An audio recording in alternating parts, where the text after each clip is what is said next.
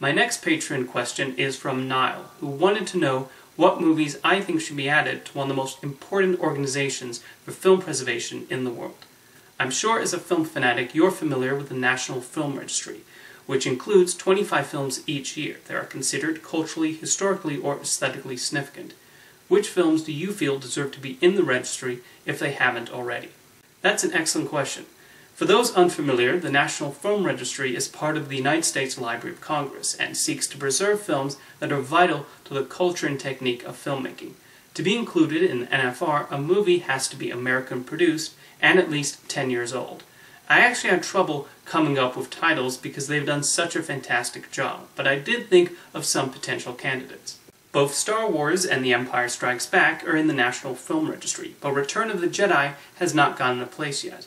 In addition to providing the conclusion of the original trilogy, the film continued the series' tradition of creating innovative new special effects that still impact blockbuster filmmaking.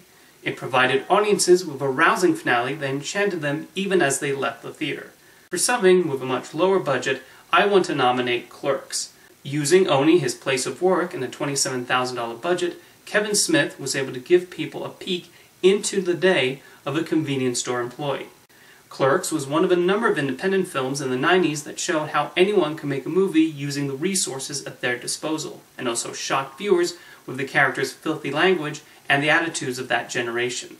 There are 10 animated features in the National Film Registry, including the hybrid film Who Framed Roger Rabbit, so I'm going to suggest a few of these. The Nightmare Before Christmas was an innovative film in stop-motion animation, and has certainly become one of the most beloved holiday films of all time. Which holiday? That's up to the viewer to decide. But that people are still debating whether it's a Christmas movie or a Halloween movie is a credit to how much it stuck with people. The combined imaginations of Henry Selick and Tim Burton resulted in something whose images are still recognized by many today. Fritz the Cat is most infamous for being the first X-rated animated film. However, Ralph Bakshi did not just want to break American animation out of its family-friendly perceptions. He also sought to depict the counterculture of the time, and by using animated cats, birds, and pigs, was able to get away with a lot.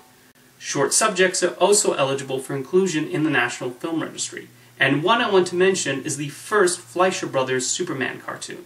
The Fleischer studio was able to bring the popular superhero to screen without losing the impact he had on readers. The cartoon even began to influence the comic book and eventually the live-action movies and animated series that followed several years later.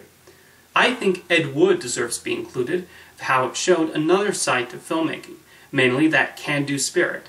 Rather than depicting Ed Wood's life in a depressing way, Tim Burton was instead more interested in showing his optimism and drive to fulfill his dream come what may.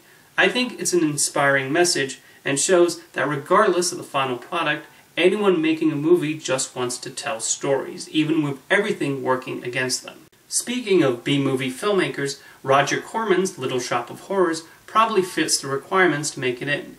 Corman is famous among filmmakers for his resourcefulness, and Little Shop is a perfect example of that, as he shot the film in only 2 days, using the sets and actors he had, and still managed to create a memorable picture that became a staple of late-night television with its offbeat sense of humor and strange plot. A pair of enthusiastic songwriters even managed to turn it into a highly successful and beloved stage musical. In fact, I think Frank Oz's film adaptation of said musical also deserves mention. Little Shop of Horrors gave the movie musical the bounce it needed in the 80s, and also used groundbreaking visual effects to bring a man-eating plant to life. Anyway, those are just some picks I thought to include. The National Film Registry usually announces new entries every December, so we'll see if any of these are inducted in 2 months. Now let me know which movies you think should be added, and thank you for your question, Niall.